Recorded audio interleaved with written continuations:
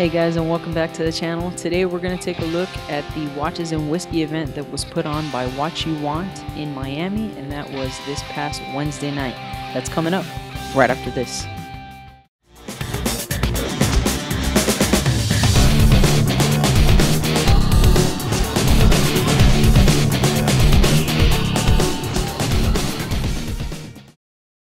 Hey guys, I'm here with OJ, founder of What You Want. What made you start What You Want?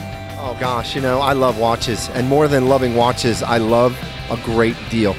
Truly, I enjoy something knowing that I got a really good deal. And so part of my drive in starting What You Want was, you know, being able to buy watches at great prices and being able to offer them at great prices to our customers.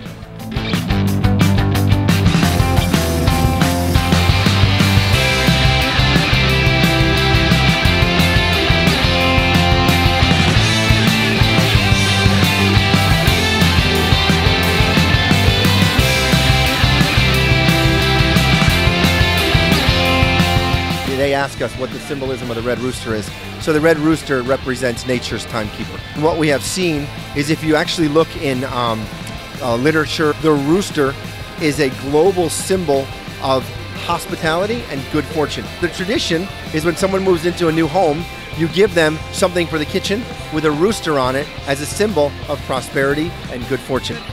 Yes. That's fantastic. Thank you for that.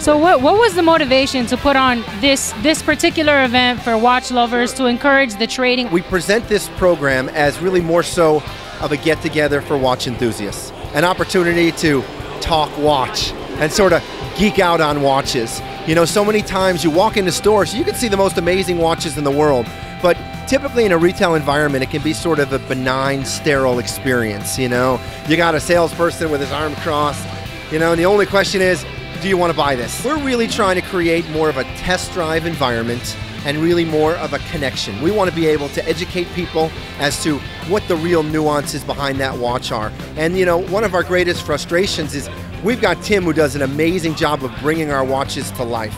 And we have the best photography of real watches and all the details and the finishing and everything else. But really, at the end of the day, you know, you're looking at a 10 by 12 screen, it really just doesn't do justice to the watches for real watch enthusiasts. So really the whole motivation of this kind of event is to just surround ourselves around watch enthusiasts so that we can all share our passion, we can all share the watches that we're wearing, talk about the stories, because you know, a watch is not just an object.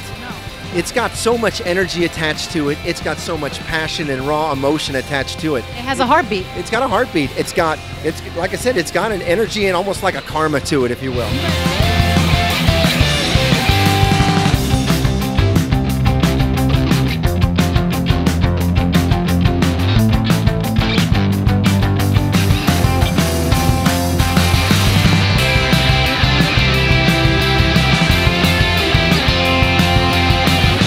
You guys have an impressive inventory of watches. So how do you build that inventory? Are there people that are coming to consign pieces to you, or how do you go about tracking down such an impressive amount? That's a great question. So, you know, what drives our business more than anything else is this ever-changing, eclectic selection of watches, from the most mainstream as well as the most off-the-beaten-track brands that you can think of. And so we're looking for watches that have a story.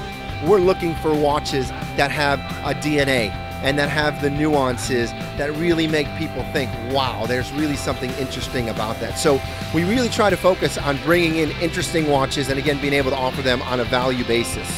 We acquire our watches by either buying them outright from our customers, by taking them in trade as partial or full payment towards other watches that we're selling.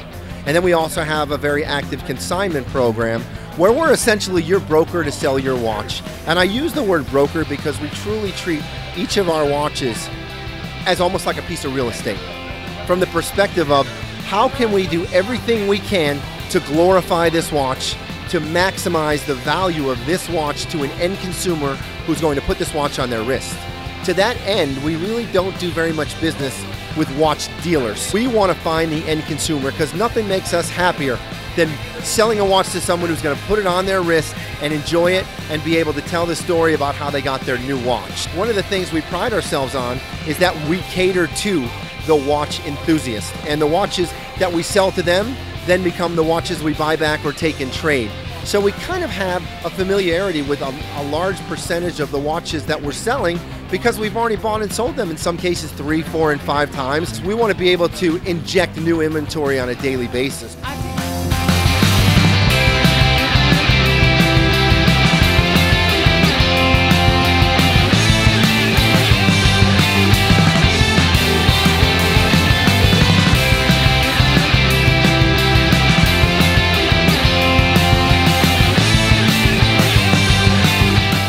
Taken so much of your time. You've been so gracious to speak with me. One more question just for fun. Sure. Was the limited edition Omega Spectre that you had the fastest selling watch that you can remember? You know, sometimes the fastest selling watch is the watch we mispriced and don't have a chance to fix it. We know that when there's 5 guys all consecutively telling us they'll take that watch, we know we mispriced it. But you know what? Sometimes that's great advertising and great PR too. Making sure that buying and selling watches is a happy, joyful experience, because that's what it's supposed to be. If the store is anything like the event, it's been incredibly welcoming. Well, you're certainly welcome and to come it to is our fantastic. offices and check us out anytime you like. We're in Emerald Hills, and you can call us to set up a private appointment to view any of the watches we have in stock, or just to come by and tour our facilities, and we'd love to have you anytime. I think I will do that. Thank you so much, OJ. I truly appreciate your time, and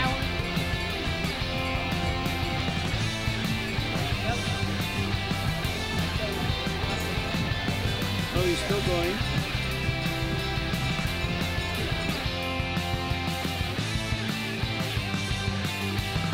Hey guys, this is Michael. He's here at the Watch You Want event. And what are you wearing, Michael? I'm wearing a Jaeger-LeCoultre. All right, let's take a look. How long have you had it? Probably about 5 years. How many watches do you have? That's a good question. Probably 6 or 8 that are worth mentioning. What's your favorite? Either this one or my IWC. My IWC I get a ton of comments on. All right, so you guys won't believe what I found here. I found the Tag Heuer infamous smartwatch, and we're here with Josh. So what made you buy this watch? I wanted a smartwatch that looked like a watch, basically. And I would never wear an Apple Watch because it looks like a piece of technology. I wanted something that looked like a piece of horology. Now, do you plan on trading it in to get the automatic version in 2 years, the limited edition automatic in 2 years?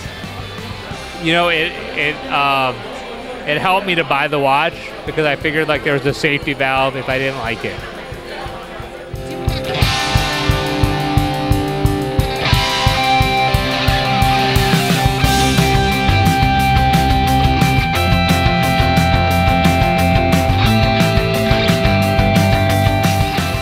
It's a small crowd, and a guy comes up to me as I'm helping myself to the hors d'oeuvres. Granted, FP Journe is 10 feet away. He's taking questions. It's a small group. Guy comes up to me while I'm eating, and he says, "That's the voice that serenades me to sleep every night. Oh, I could listen to your mellifluous tones waxing lyrical about high horology until the end of time." And I'm like, So that wasn't awkward at all? it's not the most awkward moment I've had. I once had a guy tell me that him and his girlfriend were watching the videos the night before, and that's where I cut him off. So if you guys haven't figured it out by now, that is Tim, the famous voice off What You Want, and those are the award-winning hands that we all stare at as we oogle the watches that he shows us. And let's see this beautiful reversal that he's wearing. Show us the beautiful, there we go. Verso Platinum number 2. That's one of mine. Absolutely beautiful. All right, guys, you'll never guess who I ran into again. I think he's following me. Say hi to Dalton. Hey everybody, What are you wearing? I'm wearing my white face Daytona. When did you get it? I got it 2 days ago. I hope you guys enjoyed this look at the Watch You Want event. If you enjoyed the video, don't forget to give it a thumbs up. That's it for this one. CG out.